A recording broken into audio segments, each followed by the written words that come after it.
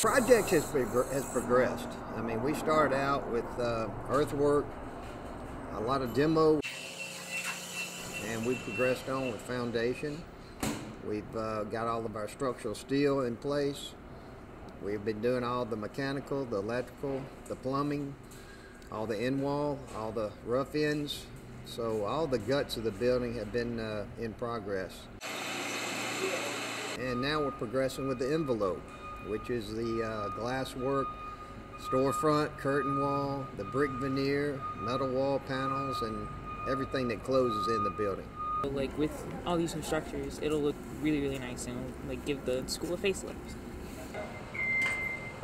Square footage is around 178,000 square feet. It's spread out. It takes up most of McKinley. You're looking at a $40 million project that is extensive. The old building was, it was just kind of like plain and bland. So, I mean, with the detail and the texture and stuff and like all of the arches and stuff, and I like it.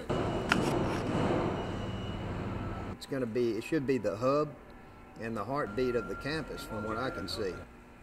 You've got all the cafeteria, the dining area, all the office area, the bookstore.